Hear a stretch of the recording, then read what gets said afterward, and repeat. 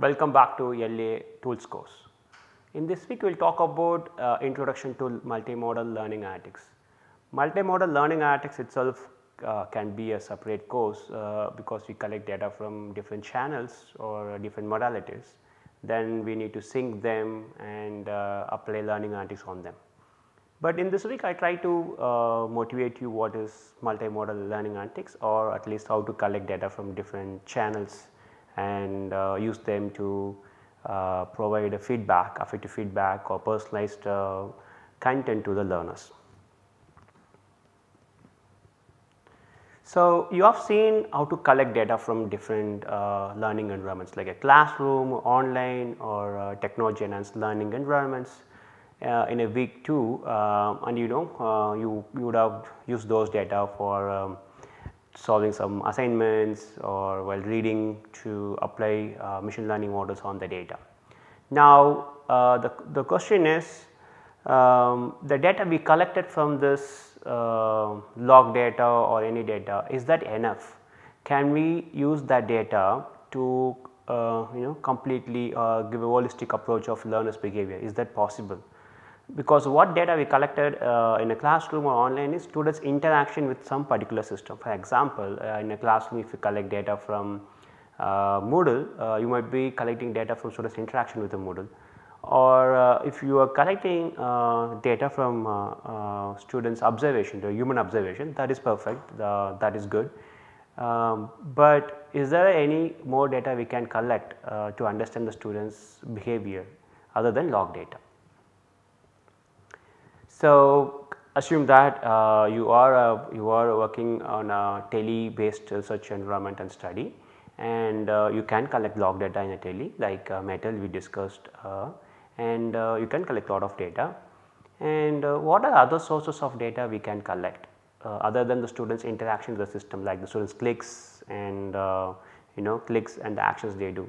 Other than that, can we collect some other data to talk about learner behavior, to model them? If yes, what are the other data we can collect and how do you collect it? For example, I will say that we can collect learners facial expressions by using web camera. So, think of it, think about it, other possible data channels and what data you can collect. Pause this video, write down your answers, at least write down 2 channels of data and what data we are collecting, then resume the video to continue. So, multi-channel data is like let us say I call this sensors or the data coming through a channel, then I call it a multi-channel data analytics and sensors. So, we can use EEG signal analysis to measure the learner's cognition, the brain waves, or you can use webcam or other camera to detect students facial expressions. By using facial expressions we can see their emotions, or we can capture the discussion with the collaborator, or if the student is thinking aloud, capture those, and the noise the learner makes or the discussion they interact with the collaborator, capture those, and those can be used to code them, and you can do the discourse analysis on that. Or you can use wall mounted biological sensors, like if you enter a room, there are a lot of sensors in the side panels, in the walls, that tells the classroom environment, like the temperature of all the students, are they getting the postures different, all these things can be observed. Or we can use eye gaze data. For example, if the student is interacting with a computer or laptop or with some other object, where are they looking at? What are their focus? Are they looking at a particular place more? Actually, are they looking at a figure, like a figures to understand it better? Are they really reading something or just skimming through it? We can get those data from eye trackers. Log data can provide, such as the student is in this particular page and is reading or looking at a figure. We are not sure what actually the students is doing. With eye gaze data we can tell that the students spend most time on trying to understanding from the figure and also reading the sentences, and instead of reading the sentences the student might be like a skimming to, like going fast and checking it out, not really reading. So, these data will add additional to the log data. This is very important.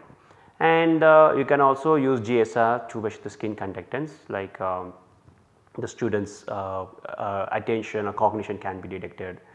And we can use Kinect kind of devices which takes camera and multiple 2 cameras actually. So, and it tries to model your posture and gesture. So, yeah, these are the other ways to do that. Here is the sample eye gaze and GSR data that is collected on a TEL environment. The student is looking at the eye gaze, and student is looking at different parts of the environment, and you can see the eye gaze is overlaid on the video. Below, the student's GSR data. So, in this slide what I try to do is that to motivate that there are data we can collect from different channels, and collecting this data from different channels will help you to model the learner better. Thank you.